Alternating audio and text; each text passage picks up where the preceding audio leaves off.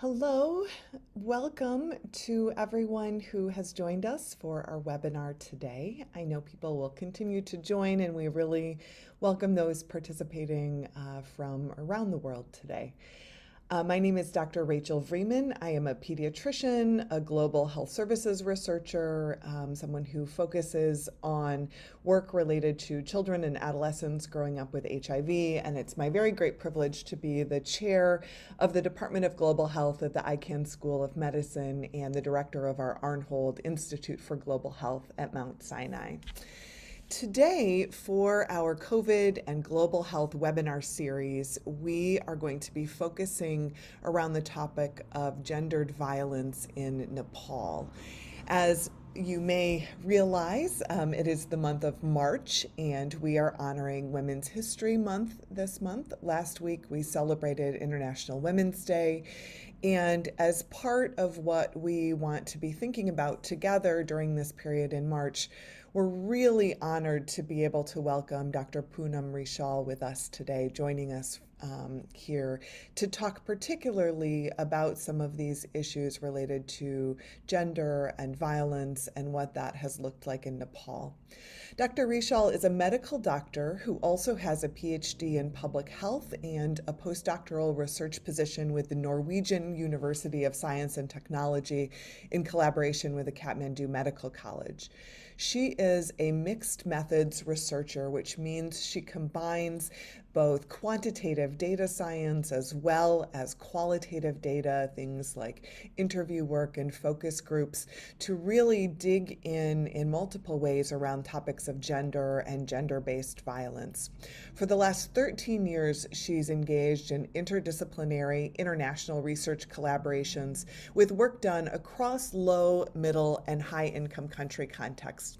She's currently a co-investigator on a collaborative research initiative that focuses on healthcare's response to violence and to abuse, in which she's engaged with collaborators from the University of Bristol and Kathmandu University School of Medical Sciences. She's previously conducted randomized controlled trials and implementation research that's focused around this challenge of how do we improve care for those who've survived intimate partner violence, and for women, for girls, for members of the LGBTQI+ community, and persons with disabilities.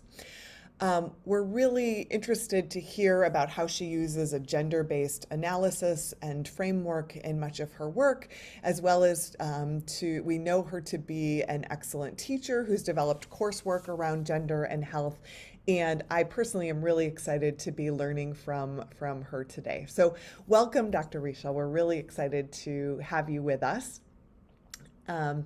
And let me just say, for those who've joined us, we're going to have a discussion today. I'm going to ask some questions, try to learn as much as I can from Dr. Rishal. We'll see where our conversation takes us. But we'd like to give you the opportunity to ask questions as well.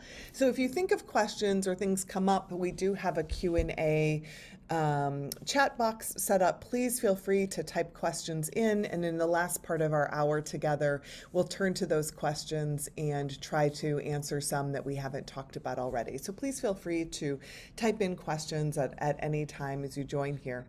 We will also be recording the session, so if you think of someone who you'd like to share this with, or you'd like to share this in some other context later, please know that it will be here. And it looks like we're maybe having some technical difficulties, so let's figure out what is happening with that a minute, because I definitely want to make sure that Dr. Rishal especially can hear us. Yeah. Can you hear me? We can hear you. Can you hear me? Oh, okay. Yeah. Yeah, Okay. now I can hear you. I Oh, lost you for a while. Yeah, oh, sorry. I'm so sorry about that. no Yeah, yeah, problem. I was just introducing, so you missed the introduction yeah. to you, but we are very excited to have you, and I'm so glad that things are working just as I wanted to Mm-hmm. start asking questions. And I would like to note, as we're honoring Women's History Month this month and really trying to consider together issues that do involve women, as well as broader community of gender-based issues globally, that we're particularly excited to have you join us from your very rich experience in Nepal. As you know, and as some of those joining us know, at the Arnhold Institute for Global Health, we have been trying to build up an equitable long-term partnership with Mm-hmm. partners in Nepal, particularly at the Kathmandu University School for Medical Sciences and the Dhulikhel Hospital system. We also have global partnerships that we're engaged in over the long term in Western Kenya, in Ghana, and also here in Queens, New York.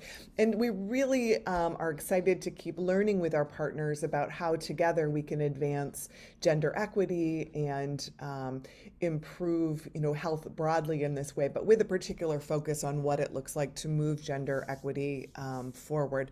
So I think this is a particularly relevant topic as we consider that together and as we consider the specific context in Nepal as well.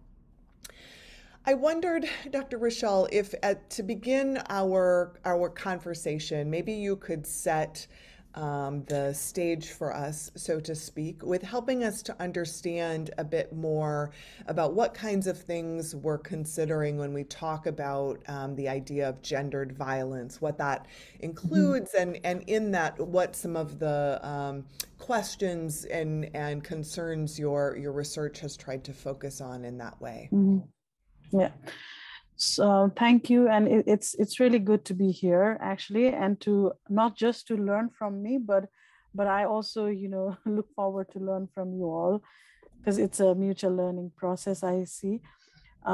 So when we talk about gender-based violence, when the violence is gendered, means we're talking about violence against women, violence against men, violence against the different intersectionalities within men and women, and all the other communities like LGBTQ communities. So it is talking about intersections as well. So we're not leaving like anyone behind when we talk about gender-based violence. So it's not just the women, but by definition, gender-based violence is sort of tilted towards women um, because women are the ones who face gender-based violence globally.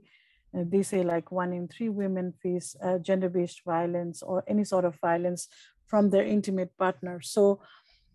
And also also for the reason that women are not safe at home, because there are gang fights, like men do, men are part of gang fights or other disputes or conflict. But when we talk about gender and why gender violence is gender towards women, is because women are not safe at home. So they may experience emotional violence, which constitutes of various acts like scolding, shouting, insulting, belittled, and threatened. So those are emotional violence, and also physical violence, and also sexual violence as well. So yeah, but yeah, and even if we look at the statistics, the magnitude of the problem, women face more violence than men do. And with the changing context in Nepal, we are also seeing that men do use sorry women do use violence against their spouse, who's a male, or other forms of violence as well. So that is why we talk about. So Mhm. that's why although we see in researches that we use gender-based violence and violence against women interchangeably, but there is a difference between these two concepts actually. Mm. I think at times when we think of Mhm. gender-based violence or we think about violence against women, there is a tendency perhaps to think at a very individual level in terms of, something that's specifically happening to an individual. And even to think of, these are specific events. I think sometimes, certainly recognizing, of course, the reality of violence happening in a home, but thinking of, I Mm. think that even at times makes us think more narrowly that way as Mm. well, that it's this isolated thing. Could you maybe talk a bit more about how there are broader effects to this kind of gender-based violence, of how how this kind of trauma or violence is not something that just affects, and I don't mean that that is, of course, minimizing it, but it's not only, something that is Mhm. impacting physical safety for one person, for example, but that can continue to have broader effects in other Mhm. parts of their life and in other parts of families and communities. Yeah, before we talk about the consequences or impact Yeah, violence makes, I would like to, talk a little bit about the causes of violence, the gender-based absolutely. violence or violence against women. Hmm. Oftentimes, like especially in Nepal, I don't know how people think about the causes in the other parts of the world, but especially when I have to just bring it to the context of Nepal. Every time we say that the women in rural area, women who are not literate, women who do not have income, face violence or are vulnerable to violence, or men use violence when they are drunk, or whether they it's a substance abuse. But the core cause is not education, core cause is not economy, core cause is not alcohol or any substance abuse, but the core cause is the mindset, the root cause, as we may say. The others are only contributing factors. Like, for instance, if I get drunk, I don't go and hit my husband. It's the mindset. Because here in this part of the world, women are considered weak, Hmm. women are considered like a subordinate. Hmm. And the culture of marriage in itself, where we, after getting married, have to leave our natal home, the home that we were born and brought up, and then we have to go and resettle in our husband's house. That itself makes us in a very submissive position where we do not have a voice at all. So the power, it's all about gender inequality, how the women are raised. Because if given a choice, between a son and a daughter, it's always preferred that the son gets a good education and the daughter does not. The gender inequality in that sense, the Hmm. power where women are considered weak and the men are considered powerful. And also, and then there are different forms of power that interplays. And then the patriarchal society where power lies within the male, the masculinity, the masculinity is so much so much supported that it becomes toxic in a way. So these are the root causes actually. And most of our interventions are only looking into the causes. And Hmm. I have in my work, during my PhD, I have found that women who were educated, who earned money, but who did not have autonomy to use their own income, were three times at risk of violence. So it explains that it's not only education or economy, but the root causes are completely different. And then coming to the consequences, it not only impacts the physical health, it not only impacts the sexual health, it not only impacts the mental health, but it impacts the productivity of the woman. Hmm. Now, in more than two, before 2 decades or 3 decades, we were only talking, as only we were only considering gender-based violence or violence against women as human rights issue or violation of human rights. Hmm. But after that, it really adds a burden to this, to the global burden of disease. And if we think, it is 9.5. The global burden of disease due to violence and rape is 9.5 years. So women are losing 9.5 years of their productive life, because once she's abused, she has to stay home, she has to, the absenteeism increases. She cannot go, she cannot face, the mental health, the trauma, the stress level becomes so high that she cannot concentrate in her work. So Hmm. on the whole, productivity is lost, and then her social life is lost. And it also adds to the income burden, burden of the country's GDP, because more than 50% of any population is women. And if the women cannot be in the forefront of earning or income, then the GDP of the country is lost. So it has impact right from an individual level to community and the country at large. Hmm. And yeah. Mhm. Mm, I was just going to say, I think it's so important that you took us back to the systemic causes of this, and mm, what, just as you're saying that, there it's not these individual factors. It's not, oh, this is associated with it and this and these things. I know we like to look for things we can fix that way or identify as risks, mhm, which isn't, of course, to say that there are not risks there, but mhm, much as we, increasingly are able to, think of racism and other systemic forces that create inequity, certainly the framing of misogyny and the ways in which patriarchy mhm, is embedded at these different levels in ways that, not only affects um, everyone across those levels, but also becomes internalized both in our selves as humans as well as into our institutions and our laws and the structures of how things are around us. I just think that's so important to continue to bring forward that way, even as we think about, mm, individual impacts or how it moves forward.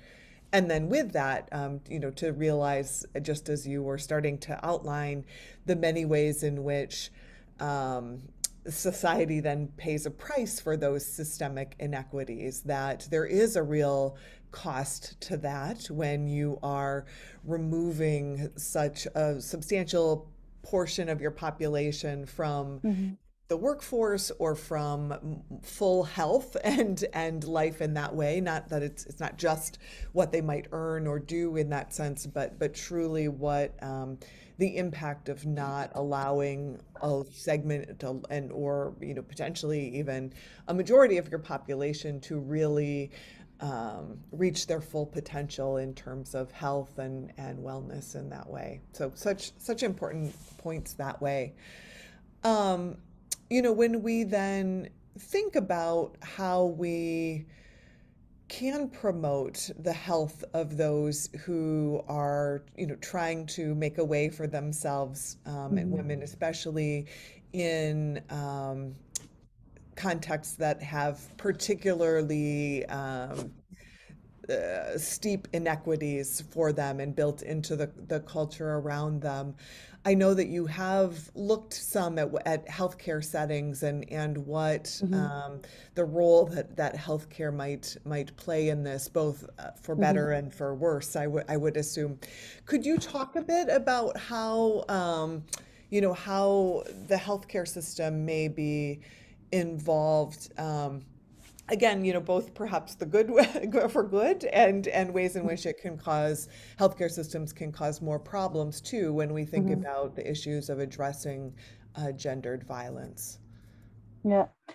No, most of my work, it's focused on healthcare and both, actually both, because healthcare has a role both in promoting good health and also prevention Hmm. of violence in a way, because we are not just, because when we talk about violence or gender-based violence, we're not talking just about the wounds, the abrasions or lacerations or any other health effects that the survivor may come with, because this is something that is, that does not, like I said earlier, that does not affect only individual, but it has an impact on the society at large, including, we're talking about, intergenerational violence, Hmm. because because it has impact on up till even like the children, the children, or it may last, like for years and years, and the children may, grow up with behavioral disorders. So we're talking about intergenerational violence. So in that sense, I mostly work, I mostly use an approach called gender transformative approach, because till now what we thought the healthcare providers could do was to identify and refer, Hmm. but and also therapeutic, not to miss. So the treatment part as a doctor, like fixing the wound, prescribing some medicine if the person is on stress, but that's not just enough, Hmm. because we what we realized is that, because even as a medical doctor, for example, I am a part of this gendered socialization. Mm-hmm. So, I may just give treatment, and people, maybe the survivor may be happy, Mm-hmm. but there is something that is missing. Mm-hmm. So even a healthcare provider, in our role, we need to challenge our own gender socialization. Mm-hmm. Otherwise, I have heard people, they would just fix the problem, and then they would just go and talk to their friends and say, oh, look at the dress she's wearing, look at how drunk she is. Don't you think, if a girl walks in like that, she's going to be raped? Mm-hmm. So that person has not, although it is mandatory that you report rape, but that person has not really challenged her own social norms, and empathized enough. So even identification, so therefore identification and referral is not just enough, because the women want more than that. Women want us to talk to their family members, for example. The only thing, like most of the women, they only think that we should listen to them with empathy, and with non-judgmental attitudes. So what about us, who are also socialized in this gendered culture? So I use a lot of reflective methodology, Mm-hmm. the transformative approach, where we are not just thinking about fixing the wounds, but we are also thinking about listening with empathy, first line responding, listening with empathy, inquiry. Because I wouldn't, as a survivor, I wouldn't know if you are interested in listening to my experience. So inquiry, they wanted routine inquiry, Mm-hmm. that I routinely inquired. Mm-hmm. So, and then, how do we ensure and enhance safety? How Mm-hmm. do we listen to her without being judgmental, or validate her experience? Not saying, oh, yeah, it happens to all the women, if only women could behave themselves. But just to validate, yes, you don't deserve this. This is something that no one deserves in life. Yeah. And then violence cannot, there's no excuse to violence. Mm-hmm. So so we need that, and then support, referral, because health sector is not just the only a sector. It is about a multiple sector coming in together. Mm-hmm. So we talk about, so I work a lot in gender transformative approach, and we use a lot of that, and it has shown that when you start reflecting on on your own socialization, and challenge the social norms that you've grown up, then when you respond to the woman really feels that she's in safe hands. Hmm. So it's not just, yeah, I would just say, like, and then, because just asking a woman, and Mm-hmm. like bringing her stories, Mm-hmm. all her emotional outbursts, is not ethical when we don't know how to support, or when we don't support her. Sure. Sure. So that is a good and a bad, you would say, because women want something different from us, and not just a treatment. Mm-hmm.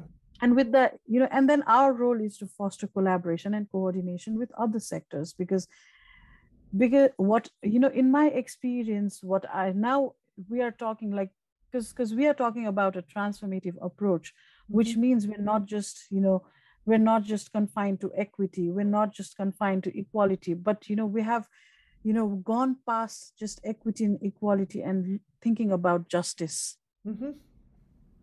Because justice is different, and it is an individual perception. Because I work with, I work with women, rape survivors during conflict, those 10 years of Maoist insurgency. And I remember one woman saying, like, I'm not bothered whether the rapist gets jailed or bailed. I'm not bothered. Justice for me would mean when my son will come and tell and call me as his mother. That is justice for me. Hmm. Hmm. Because the survivor has to go through a lot of trauma, a lot of stress, and then a lot of stigma, discrimination, when she discloses, or someone comes to know that she's a she's a survivor slash victim. Mm-hmm. So justice is so important for these women, and justice means so different. So yeah, Absolutely. so yeah, it is a very, it is a very complex phenomena, because Mm-hmm. it's not like diabetes where you just get treatment. but I see, like, we have this gender gap even in diabetes, but that is when I look through my gender analysis lens. But it's not like diabetes that you just prescribe someone and then she's there. But this is something really, really complex, Mhm. I would say. Yeah, Yeah. and I think it's so important what you're describing in terms of this transformative approach and what that looks like Mm. for healthcare in this way, that in particular that there's a starting place that's involved with looking inward, and and Mm-hmm. really in that sense having transformation, doing work inward for Mm. whoever might be involved in the healthcare for setting in that way first, and that then is a critical part of what enables one to address the needs, both the needs of others immediately, to ask questions Mm-hmm. and listen with empathy and begin to Yeah. really assess that, but then even to move beyond that for bringing about more justice within these systems as well, and not only what it Mm-hmm. looks like for the individual, but bringing transformation more broadly. I know, as a physician, in so many ways, we too often are thinking just about how can we fix this thing that's in front of us. We Yeah. want to, many of us came to medicine wanting to help people and make things better in these ways. And to think about this framework of the work internally that needs to be done in terms of addressing these systemic challenges, how that actually can make you have more impact as an individual as well, but Yeah. then what it looks like to move beyond that also in terms of having impact, systemically also, and trying to counter that. So important. Thank you for laying that out for me. That's really useful.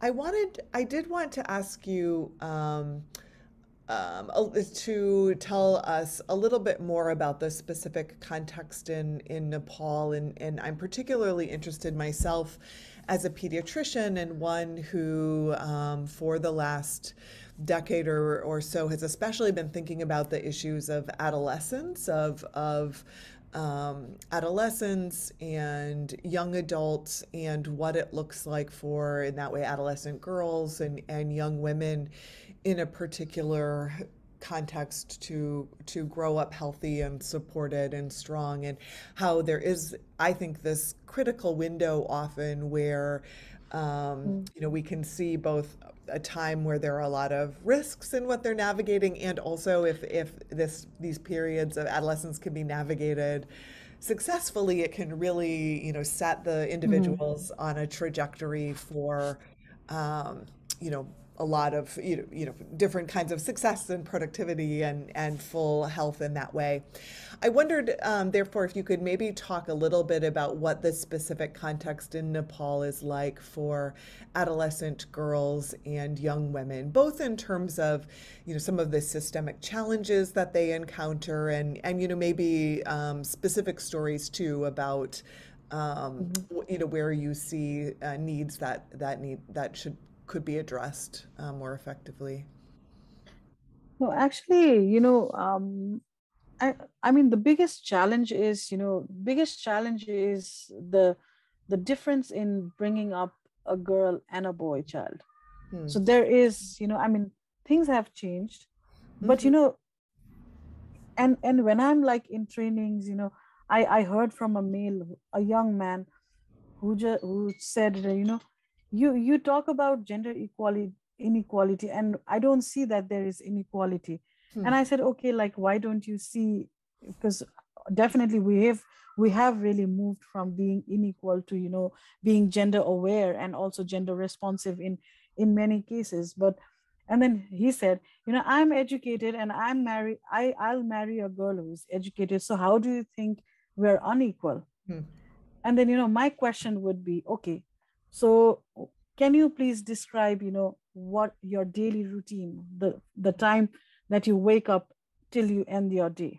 Hmm. And then what is your wife's routine? Hmm. So, and then he doesn't have to do all household chores, he can just think about his work, Mm-hmm. and then he can just think about his education, professional growth, everything without any hassles.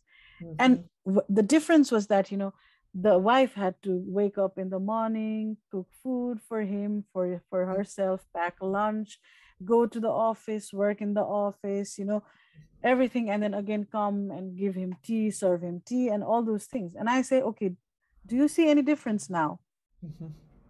Here we, as young women, we are just set out for a race. We start on the same line, we have to go and finish on the same line, but the Mm. burden, the burden we have to carry, Yeah.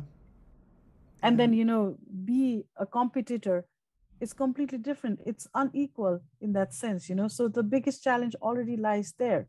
And sadly, whenever we are discussing gender, Mm-hmm. it is always ended up in the household chores, Yeah. whereas we should have really moved forward.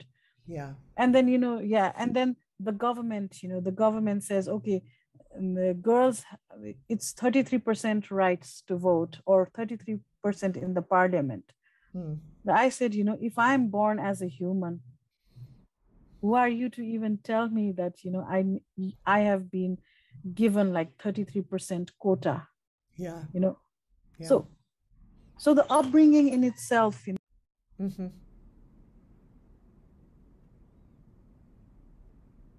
Mm-hmm. yeah.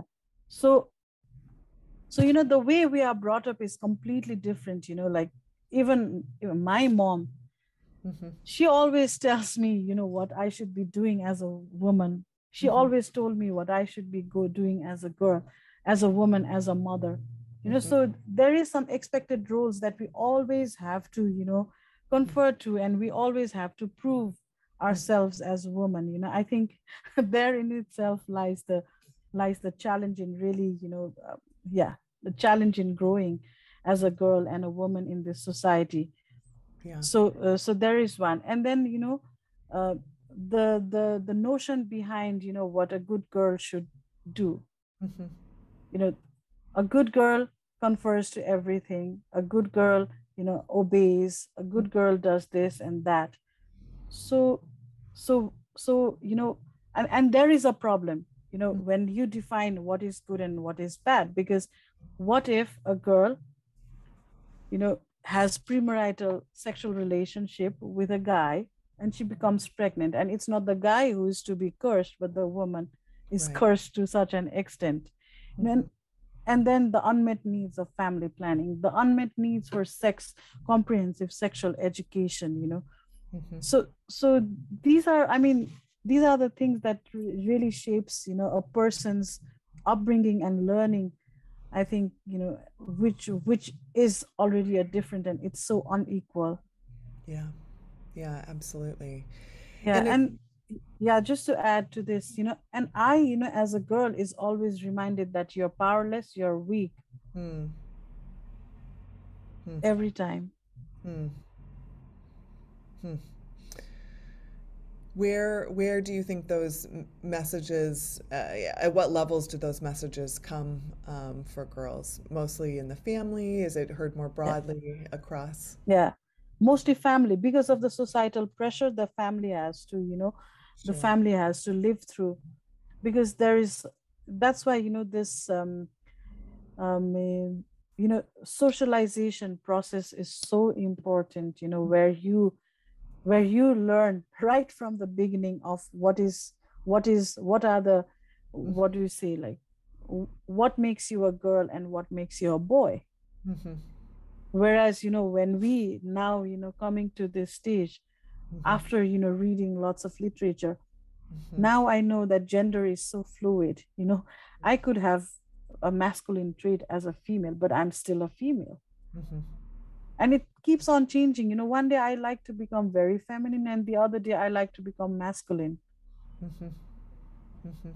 So it comes from the parents, it comes especially from the mom, because when we talk about power, our moms have been underpowered, so much so that when they have power in their hands, they start power, using power over, which is a negative form of power. And it's not because of their socialization, but it's because of, the sub they have lived all through their life as subordinate, Yeah.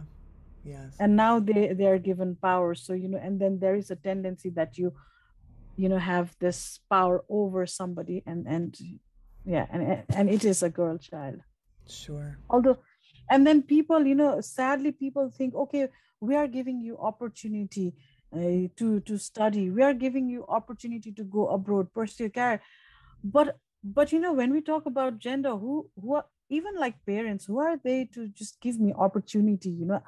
I was born with that right to be educated, to be informed, Hmm. to do things that I like, Mm-hmm. to say I dislike this thing, to say that I don't want to get married in this age, to say that, I want my own, I want to choose my own life partner. So I was born with that. So even as parents, who are they to give me that, opportunity and chances, I would say. I mean, it may sound very rude, but I hope you got the Yeah.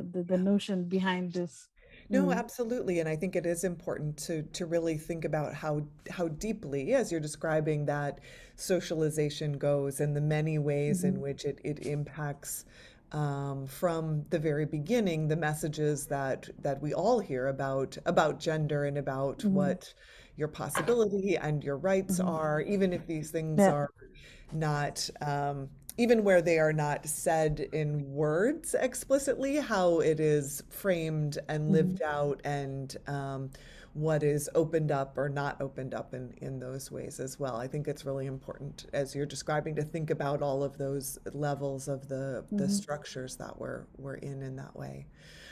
I wondered, we certainly have been hearing, I think, in this time of the COVID-19 pandemic, about concerns that both the constraints of lockdown, but also Mhm.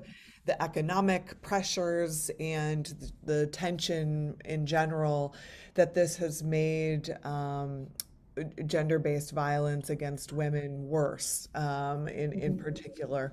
I wondered whether this is something that you have seen any data for in Nepal or have been hearing about, or any other ways in which you would like to help us understand how fully the pandemic has been challenging women in particular as well.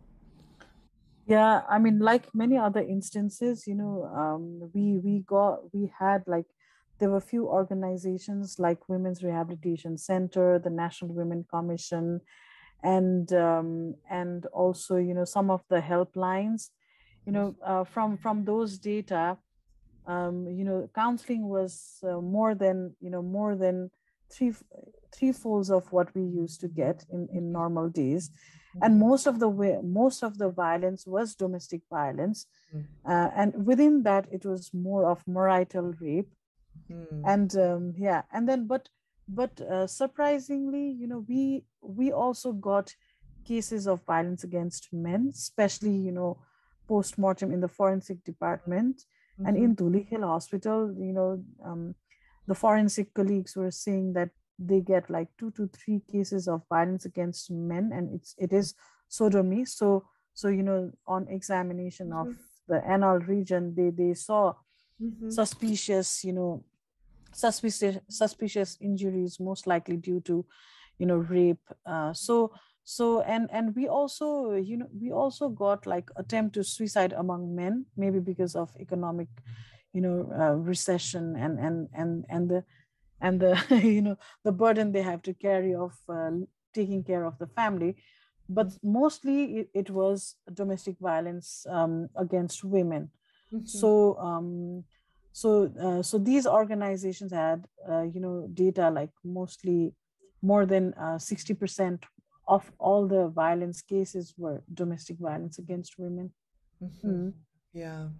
And yeah. I think I too have been seeing increasingly data that are really sobering, not only about these very, um, you know, clear in those ways violence being done, Mm. physically, and including sexually and emotionally, of course, to women, but also the ways in which some of those Mhm. systemic inequities that you've been describing have been made worse as well. Thinking about looking, I know from the United States, looking at the figures of women who have left the workforce Mhm. and the particular demands of childcare, which have felt, quite impossible at times with, when especially when there have been limitations on what's available for childcare outside of the home or for having help within the home, seeing how much women have borne of that.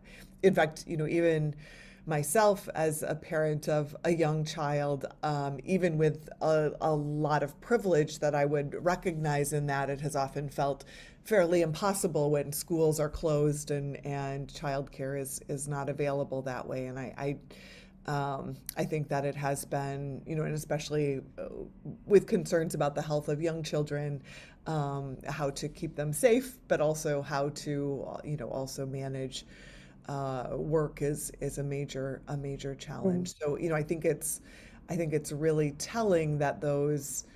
I think it just shows so quickly how already the vulnerabilities and the inequities in our society, as soon as there is an additional force like this, you see Yeah. those inequities even greater, or the violence done in those ways really increasing as well. Yeah, yeah, and that is why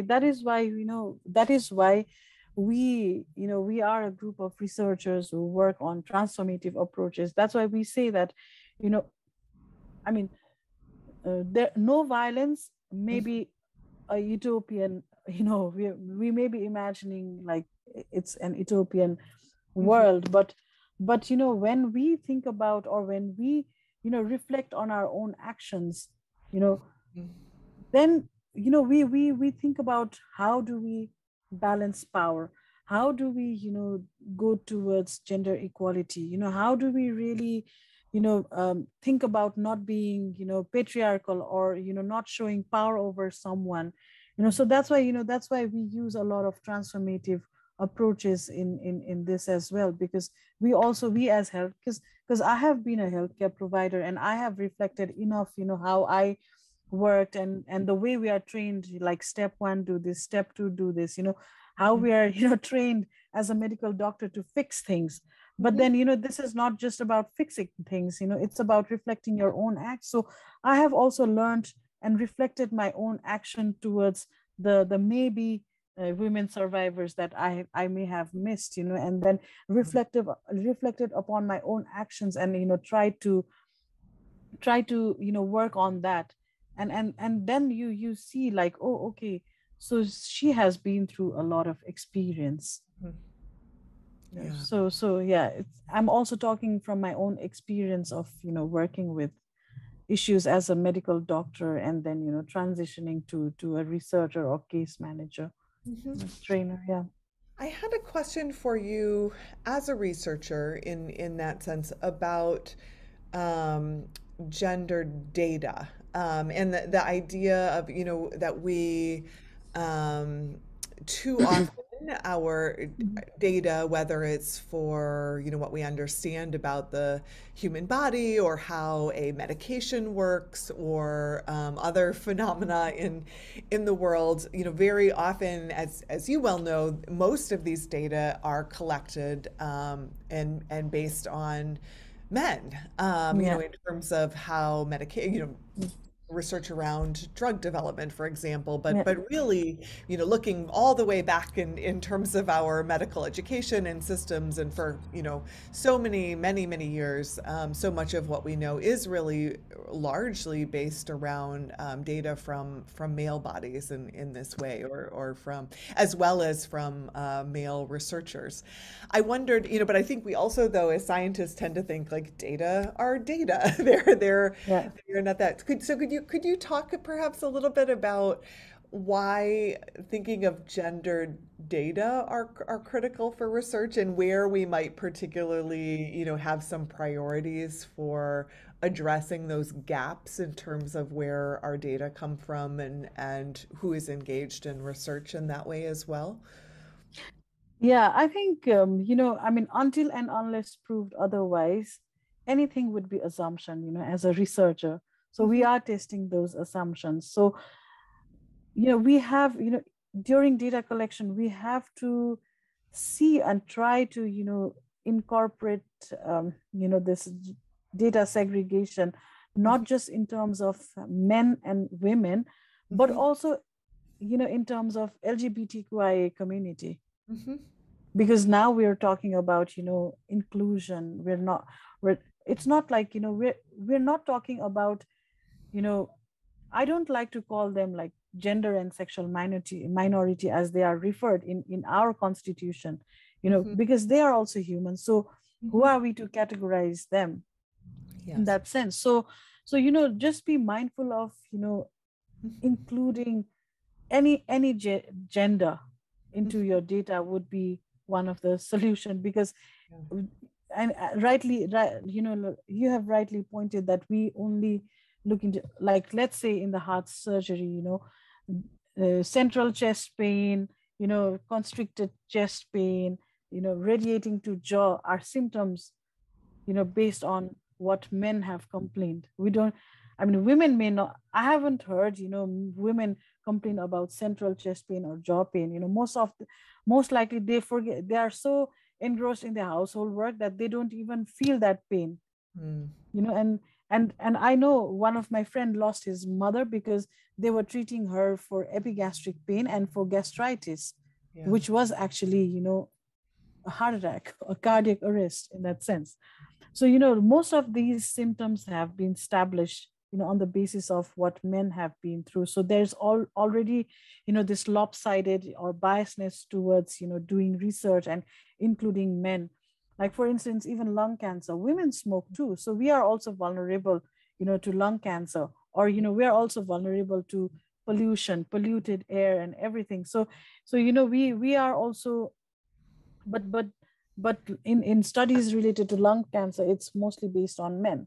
Hmm. And also, like, even like women's health, we exclude our lesbian population, the bisexual women population, trans women. So we're missing out on so many different people here, so and that is why I think now I've given up quantitative, I've given up randomized control trial.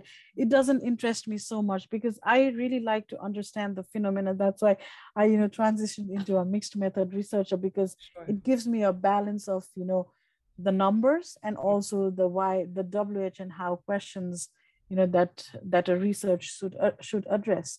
Yeah. Like, not only in treatment, I would say, when we talk about quality of care, we don't ask, we use the same tool, same questionnaire for both men and women, Hmm. and Yeah. then we base on those data and say, like, quality of care was perceived poor among women and men. Hmm. We forget the fact that we reproduce, and we have other health issues. And even Absolutely. like yeah, and health literacy, health counseling. A husband who has diabetes, a woman, her wife will be called and counseled for proper diet and what a nutritious diet would look like. But a husband is never called, when a wife is diagnosed to have diabetes, and say, okay, now you have to take care of your wife, like, you have to take care of a diet, this is the calorie she should. We don't say that as a doctor, because we only, we abide by the notion of just, we only know two sex, that is men and women. We Yeah. know two gender, that is masculine and feminine. But sadly, sex and gender is so fluid. Sure, sure. No, I think this is such an important point, both in terms of the specifics and really understanding that we must not make these assumptions that data do not.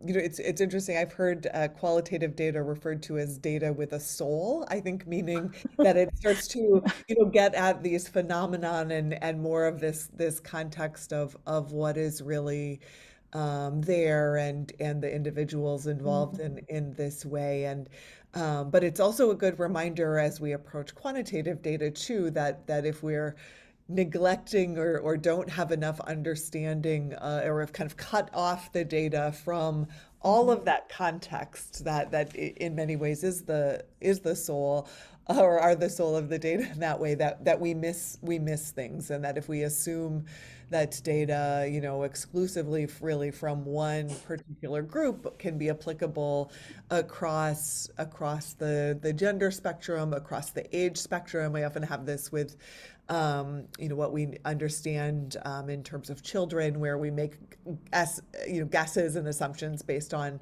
what we know about adults, that too often we are wrong, or we cannot make those assumptions. I appreciate too your important reminders mixed throughout there that um, I guess in the sense that this is our any gains we make for equity in this from a gender perspective must include everyone. That we are also doing a Mhm. disservice if you know we if we cut, even if you know we think we are moving forward, say women's issues in this very particular way, if we are not including in that the liberation and increased equity for you know, the much broader community of human beings that are engaged with that as well. So such important points there that it's not limited.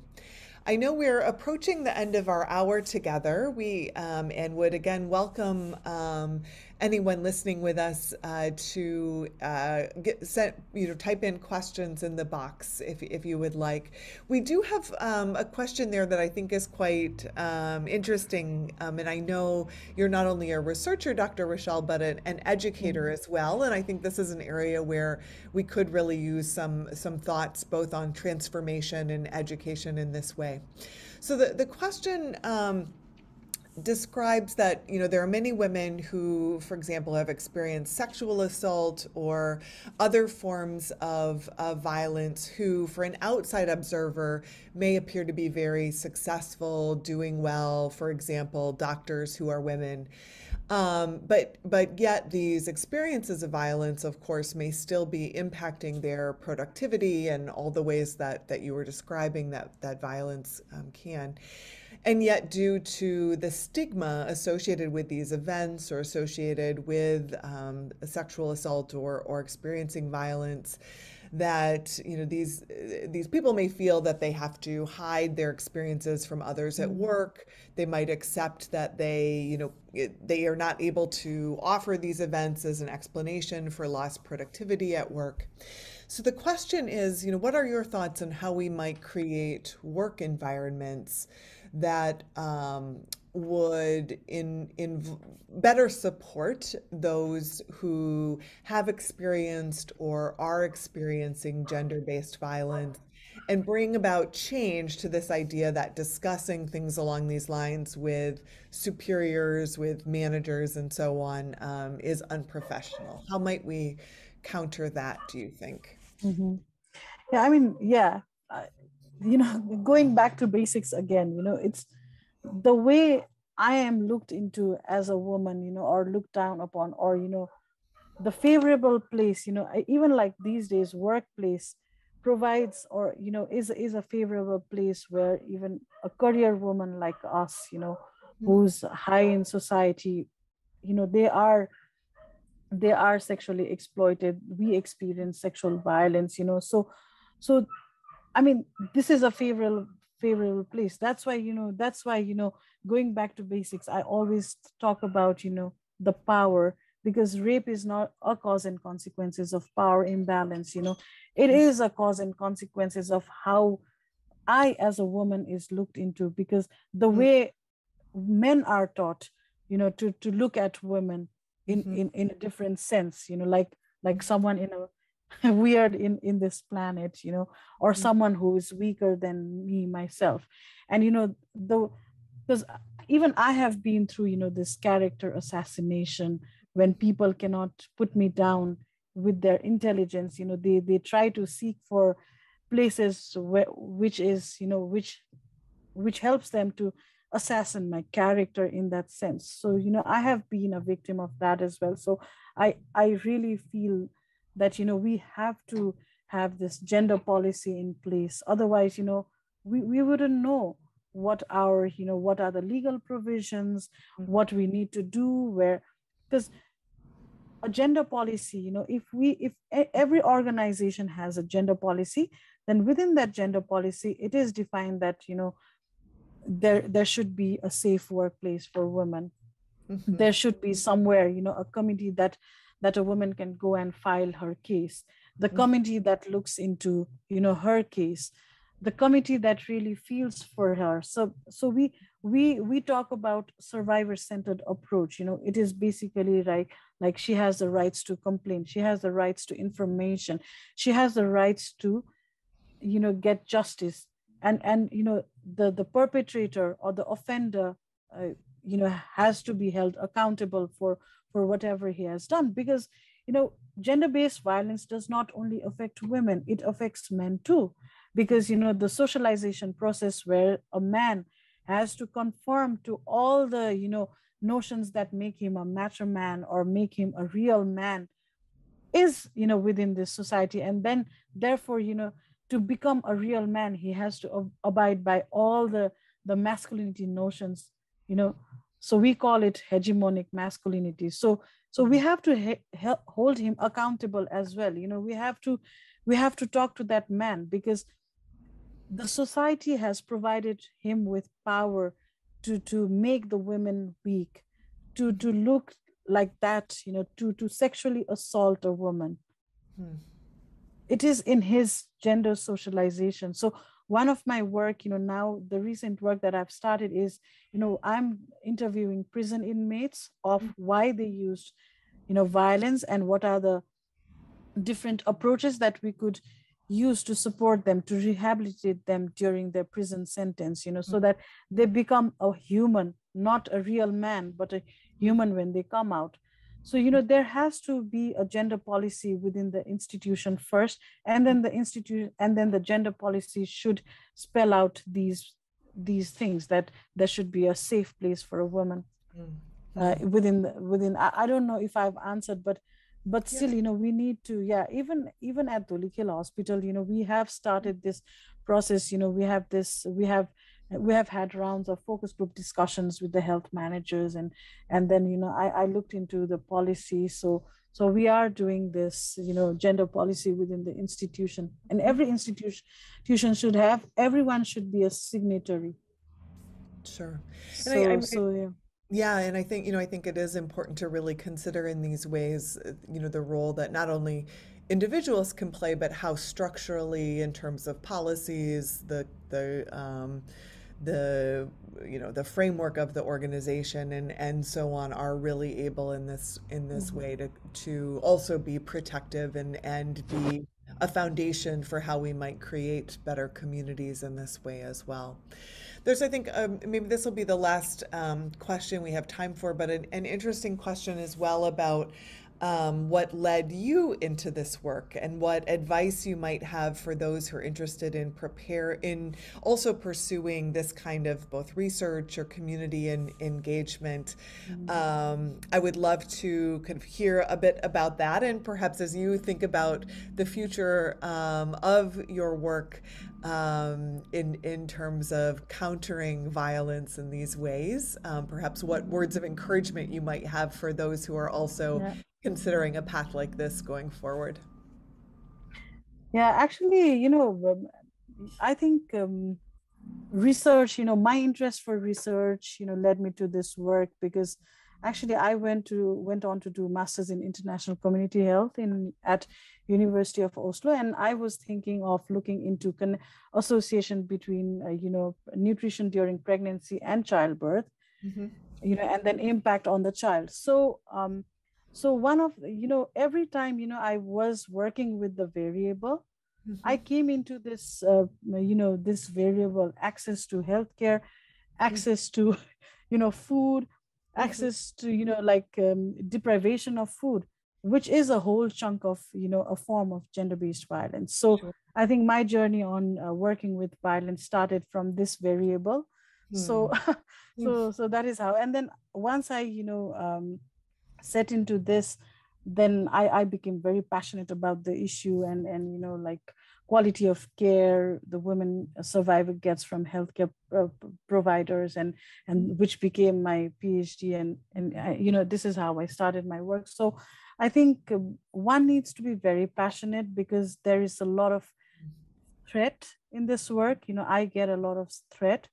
There Yeah. is fear, there is anxiety in this work, because when you can't do, and sometimes you just become hopeless that you can't fix things, because we as human, we have this nature of fixing things. And when women don't go to places, or don't agree to go to places where we have referred to, then there is this hopelessness that comes. So it's a package of Mhm. emotions, when Yeah. when you start on with this work. But it is rewarding as well, not just for you to Mhm. grow and reflect on your own, but also to make a just society. Because not we because it's not only enough to be equal, it has to be just, Hmm. because we are like breaking barriers of this Right.